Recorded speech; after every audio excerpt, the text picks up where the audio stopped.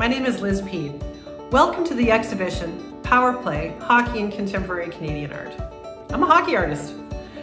My practice encompasses experiences in theater, fabric surface design and textiles, printing, dyeing, weaving, knitting, crochet, painting, drawing, just about anything you can throw at a piece of fabric, actually.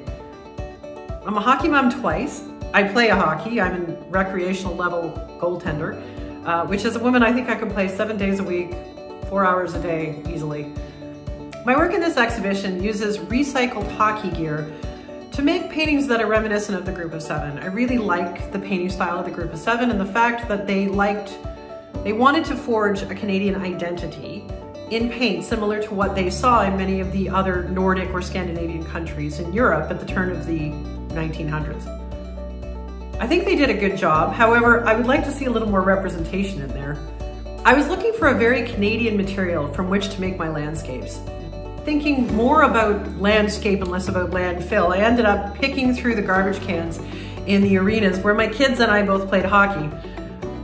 This was much to their mortification, but I loved it because you never knew what you were going to find.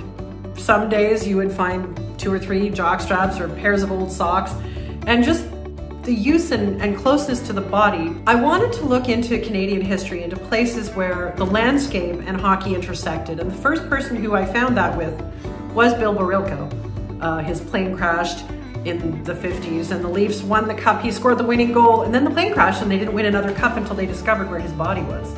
Just before we go, I wanted to say thank you for coming. It's been pretty amazing to catch up with all these other artists that share a passion for hockey and art in the same way that I do. And as you can see from what the exhibition holds, it is an incredibly diverse team that we've got going here. Everybody's doing their own thing, and yet somehow we all still come together and make a pretty good show of it. Anyway, I hope you're well where you are. Keep your stick in the ice.